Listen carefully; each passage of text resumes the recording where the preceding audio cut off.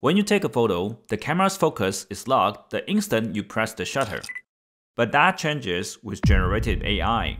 With a single image, we can add more defocus blur, bring everything into sharp focus, or even refocus on a different subject. The ability to refocus after capture empowers everyone to make creative, artistic choices in photography. In this video, we will first learn how camera focusing works, explore how this knowledge enables us to train AI models for refocusing, and showcase example applications. Let's start with a simple scene. Imagine a tree in front of you. How do we capture its image using a camera? Let's place a sensor in front of the scene. The sensor records light rays coming from the scene, but each pixel receives a mixture of light coming from different parts, rather than just one precise position. As a result, the image captured by the sensor appears extremely blurry without any details. One simple trick to fix this is by placing a barrier with a small hole in front of the sensor. The barrier blocks most of the light rays, allowing only those passing through the center to reach the sensor. This setup is known as a pinhole, or more generally, an aperture. With this setup, each pixel on the sensor collects light from exactly one specific point in the scene. Therefore, we can capture a sharp image. But why is this image so dark? Well, since the barrier blocks most of the light rays and only lets a tiny fraction through, much less light reaches the sensor. This means that we have very low signal-to-noise ratio.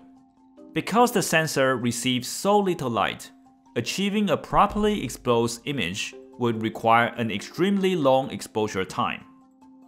How about increasing the size of the hole and let more light through? In this case, we did improve the signal-to-noise ratio. However, now each pixel gathers light from a broader area, including neighboring points. This leads to a brighter but blurrier image. Is there a way to achieve both a sharp and bright image at the same time? To do so, we replace the barrier with a lens. The lens bends incoming light rays and focuses them on the sensor. This means that the incoming light rays coming from a particular point in the scene converge to a corresponding point on the sensor. This ability to focus light enables us to use a larger aperture, capturing more light for a higher signal-to-noise ratio while maintaining a sharp focus. But how do lenses actually form an image? Let's explore this with a simplified model. Here we assume the lens is extremely thin compared to its diameter. This allows us to simplify our analysis and ignore the complexities introduced by thick, multi-element lenses. There are two key properties. First, any light rays that pass through the center of a thin lens continues in a straight line. Second, parallel rays converge to a single point located at the focal plane. We call the distance between the lens center and the focal plane as focal length. Using these two properties, let's trace how light from a single point source in the scene travels through the lens. Let's consider one of the light rays coming from our point source. We first trace its parallel ray that passed through the lens center. According to the second property, we know that these two parallel rays must converge to a point on the focal plane. Therefore, we can determine how this lens will bend this ray so that it passes through this yellow dot. Let's try another one. For this ray, we first find the parallel rays that passes through the lens center as the dotted line. Find the intersection at the focal plane, and then connect the refracted ray with this point.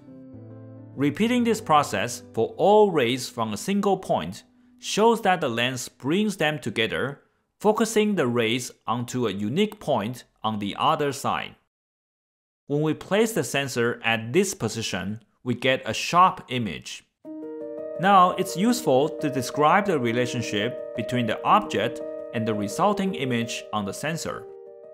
Here we have the object height in the scene and its image height on the sensor plane. To find the relationship between the scene space and image space quantities, we use the concept of similar triangles we learned in high school. This means that the ratio of the image height and the object height is equal to the ratio of the sensor distance to the object distance. We refer to the ratio of the image height to the object height as magnification M. Now there's another pair of similar triangles. The magnification M can also be expressed as the ratio of the sensor distance minus the focal length to the focal length f.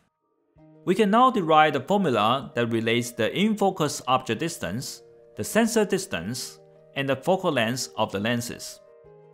This is known as Gaussian lens formula. It tells us how changing the sensor distance affects the position of the focus plane. From this, we also know how to compute the magnification using the object distance. This is great.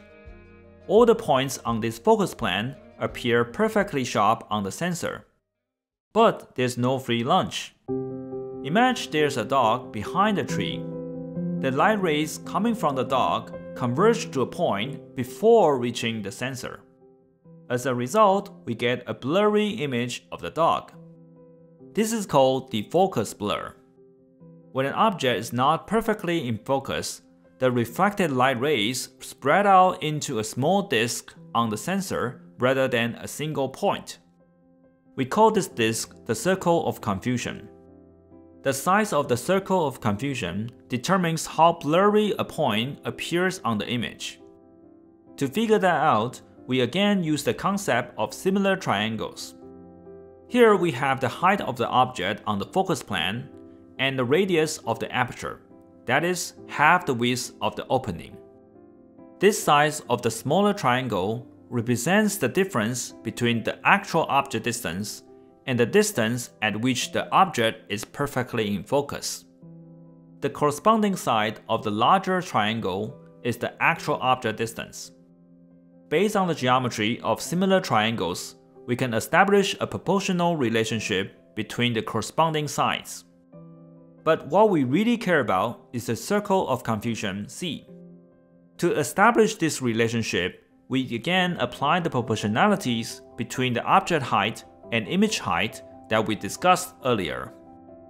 In this case, the image height represents half the diameter of the circle of confusion. Combining these two equations gives us this simple expression.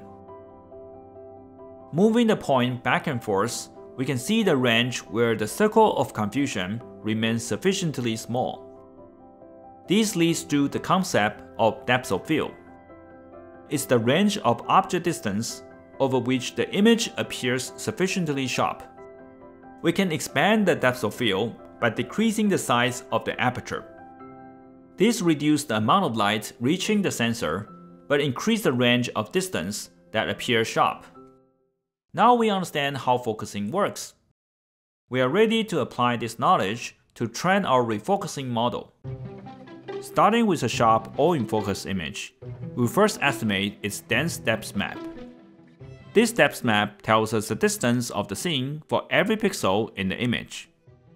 With the equation, we can compute a defocus map. The defocus map specifies how blurry a point should be in the image. Here we change the sensor distance so that the focus plane is close to the camera. The purple color represents less blur, while the orange color represents more blur. With the defocus map, we can synthesize this image by applying spatially varying blur to the input all-in-focus image. We can move the focus plane to the middle and synthesize a refocus image. Here is another defocus map example where we focus on the trees in the back. By increasing the aperture size, we can increase the amount of defocus blur. With this simulated data, we can train our refocusing model. We use a set of 3 images, an all-in-focus image, a refocus image, and its corresponding defocus map as a training triplet. We use the training data to train 2 models. The first model takes an image with synthesized defocus blur as input and predicts the corresponding all-in-focus image. The second model takes the all-in-focus image and the target defocus map as input to generate the image with the desired defocus blur. We train our model by fine-tuning a pre-trained text-to-image model, leveraging its strong generated prior. Now the problem of the second model is that all the target refocus images are synthetic. As a result, the model struggles to generate the natural appearance of real images with defocus blur. To mitigate this problem, we use a dataset of real images with defocus blur. We use our trained deep blur net to estimate the all-in-focus image. We then use the estimated all-in-focus image as input to train the bokeh net to synthesize realistic defocus blur. But for this, we need to get the corresponding defocus map. Fortunately, using the all-in-focus image, we can predict its depth map and infer the focusing parameters, such as aperture size and focus plane positions, that will reproduce the defocus characteristics observed in the input image.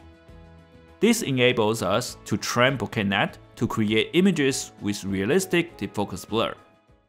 Let's see some refocusing examples. Here is the photograph capturing the moment when the astronaut Aldrin Aldrin shakes hands with a young boy.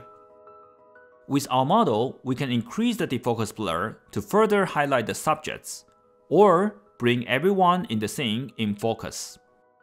This capability effectively allows us to change the aperture size after the photo was taken.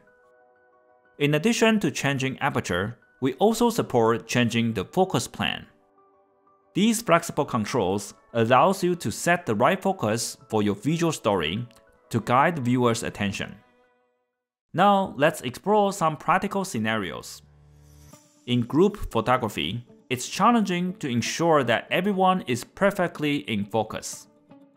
Our model creates clear and sharp images. Thanks to the generated priors, it recovers rich appearance details even for images with strong defocus blur. Shallow depth of field is especially common when photographing small subjects. Capturing all the fine-grained details often requires taking multiple photos at different focus distance and merging them together. Our model can generate a sharp image from a single input. The all-in-focus image provides creative freedom that previously had to be planned in advance at the time of capture.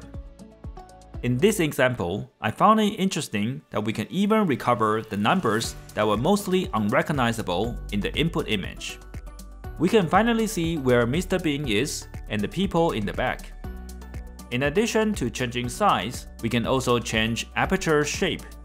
This creates interesting bokeh effects. Instead of bringing everything in focus, we can change the focus plane and shift the focus onto a different subject, like shifting the focus from the model to the photographer, from the photographer to the model, or from the audience to the stage. Our editing produces realistic defocus blur while faithfully preserving the original image content. Here is a comparison with Nano Banana Pro from Google. While the state-of-the-art editing tool can indeed shift the focus to the subject and achieve semantic correctness, the results often lack visual fidelity. Here, we refocus this historical photo to the cameraman in the back while keeping the contents unchanged. In contrast, Nano Banana Pro alters the expression and the poses. Refocusing allows us to reinterpret the scene by increasing or decreasing the defocus blur, or use it as a restoration tool to bring greater clarity to moments from the past. We have released both the code and model on our GitHub page, along with an easy-to-use demo on Hugging Face for everyone to try. Feel free to check them out in the video description. Thanks for watching, and I'll see you next time.